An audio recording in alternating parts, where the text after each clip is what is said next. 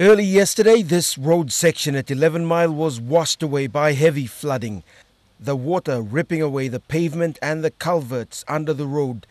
When the flooding subsided, a large crevice was left in the middle of the road, making it impossible for a bypass of any sort.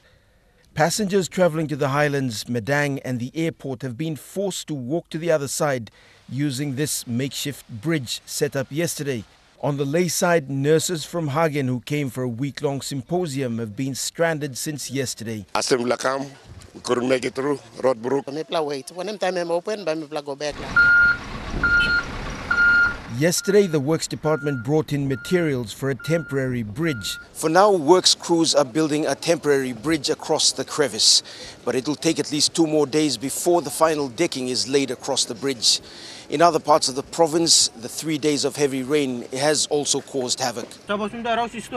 Further up the highway at Zomim, the Maniang River broke its banks again.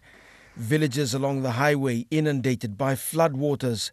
The pavement on the road has been stripped by the floods and it will cost the Works Department more money for repairs. Scott Waide, National EMTV News, Ley.